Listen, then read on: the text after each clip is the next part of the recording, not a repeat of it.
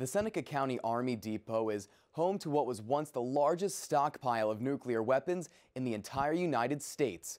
Over the years, a herd of rare white deer within depot fences has grown to hundreds. The Army announced that the facility would close in 1995, along with others across the country. Now Seneca County has to figure out what to do with this patch of 16 square miles. In Seneca County, they're unlocking the gates of history. The Seneca Army Depot was built in 1941 when the War Department decided they needed a place far enough away from the Atlantic coast to house weapons of mass destruction.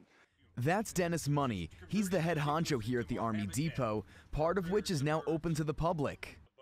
Dennis let our crew come along on one of their new tours where you can instantly feel his deep knowledge of these 11,000 acres. The question, what was stored in there, they told me multiple rocket launchers. They had bombs here that weighed over 10,000 pounds. So those are pretty big things to consider. Those bombs and other weapons were housed in these behemoth concrete igloos. The Army built hundreds of them at rapid pace. 519 on the average, they would develop or build 7 a day, and the record is 13 ammunition bunkers in one day. Wow. And the pictures show all these men climbing over this rebar, pouring the concrete in. And you have to remember, in 41, these tools were fairly primitive compared to what we have today.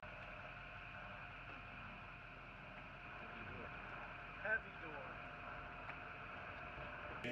Basically, you have walls that are 2 foot thick, steel reinforced at the base, and as you get near the top, it goes down to 6 inches. And that is because if there was an explosion, it would go to the weakest part of the igloo, which is the roof, and not impact the other igloos on the left or right. So there's a purpose to that.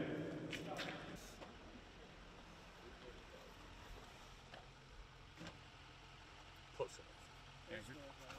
Yeah, this is there's the flapper. This is how it would be. Somebody lost a fuse on me. Oh. There was a fuse attached to that. But then that fuse would melt. Boom. Goes right up. It's attached. Oh yeah, they really didn't want people breaking in, did they? Yep, and these are special metal. Going like that. And this location had an impact on about 150 farm families. Some of them were given as little as 3 days to pack up their belongings and leave. The land now was part of the U.S. Army, and a small piece always will be. The Candia Baptist Cemetery houses more than 800 graves, including 4 soldiers from the Revolutionary War. 35,000 tons of munitions, 24 miles of fence, and we can't forget one group of pretty rare animals. What I think makes it really interesting is the multiple uses here. You know, you're going to see military relics from World War II, and now it's a nature preserve. 2 bright white deer were found trapped in the Army Depot fence in the late 1940s. Now they're a full-blown herd. The Native American known as the ghost deer. Variation that makes the fur white, but again, they still have some pigment.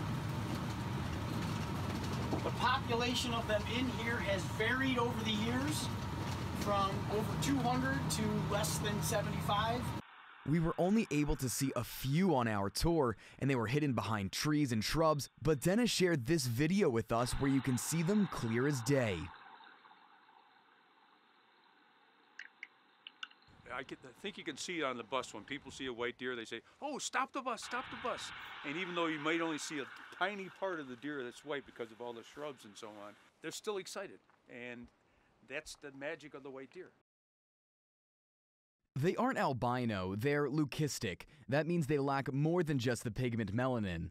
The deer were the main reason why Dennis co-founded the nonprofit Seneca White Deer 20 years ago. Our original mission was to protect the white deer, but over time we found that the military history and the civilian history was of equal importance to the people who came here.